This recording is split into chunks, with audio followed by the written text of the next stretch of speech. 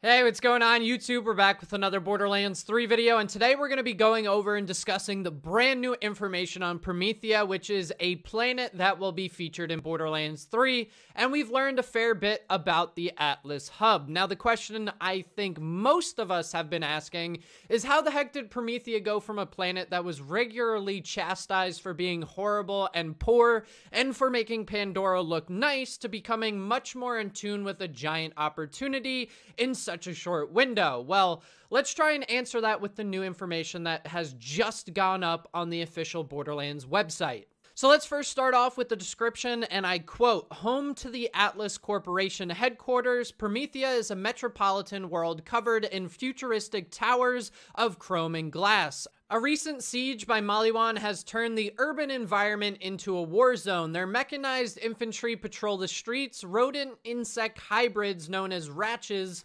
infest the sewers and back alleys, and the children of the vault are seizing the opportunity to recruit displaced and disgruntled citizens. Atlas CEO Reese Strongfork is getting desperate."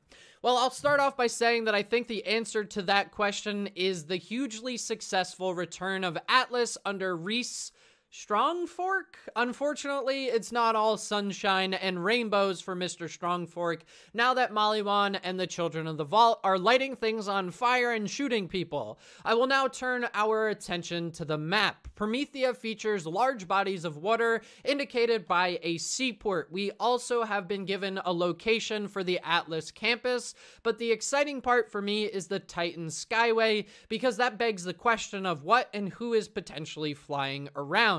As you can see in this short video clip, things are certainly flying around, and they appear to be Maliwan drop pods, which are being taken down by the city's anti-aircraft weaponry. As we've already learned, the Children of the Vault is based on Pandora and about 10 billion strong according to Lilith.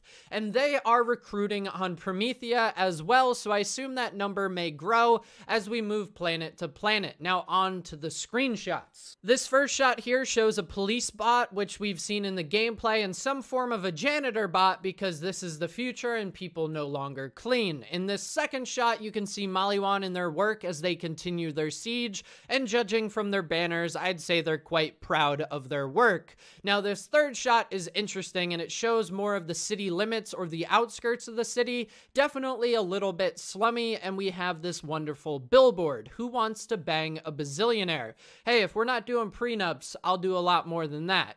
And you can also see Children of the Vault propaganda as well, which this next shot shows is definitely working, because we have psychos all over the rooftops, and KV, who I'd venture to guess is the bazillionaire from the previous shot. So we're going to be skipping over the city shots, as they're things we've seen a ton of already, and there's really not much more to add, so let's move on to our creatures, and I'm willing to bet they aren't very nice. So we know they're ratches, and they have some friends who look like some form of mutated bugs, triceratop looking things. I'm not really sure, but they're pretty damn scary. So if you guys enjoyed the video, please leave a like. If you've got something to add, go ahead and drop a comment down below. Link will be in the pinned comment if you want to check it out for yourself. And if you're into Borderlands, consider subscribing and becoming a member. I'll see you in the next one. Later.